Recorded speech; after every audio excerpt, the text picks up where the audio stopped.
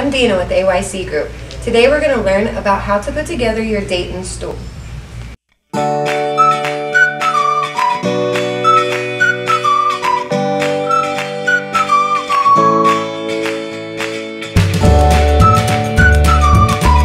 Hi, we're here today from AYC to show you how to put together your Dayton stool.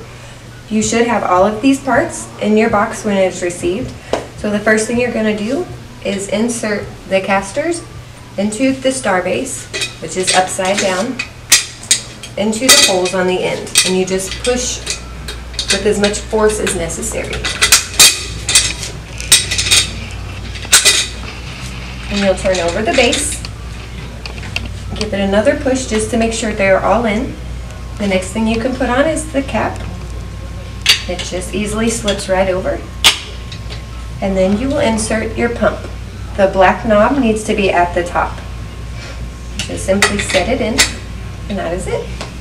The next thing we're going to do is attach the back of the stool to the base. You'll line up the holes.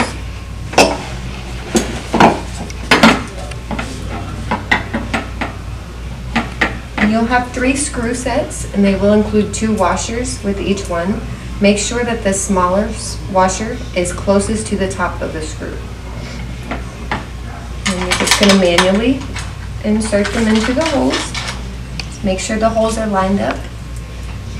And you also want to make sure you insert all 3 screws before tightening them.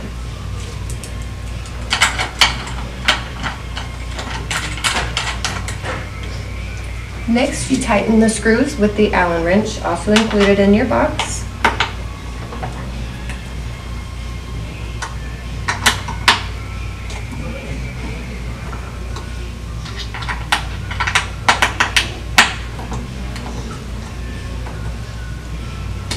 And last, you just turn the stool over, place it directly on top of the pump where the hole is.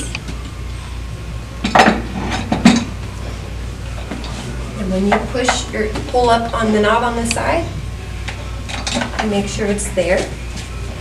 And then you can sit on the stool and pull up on the knob. It will push the seat all the way down. After that, you can raise and lower as you need it.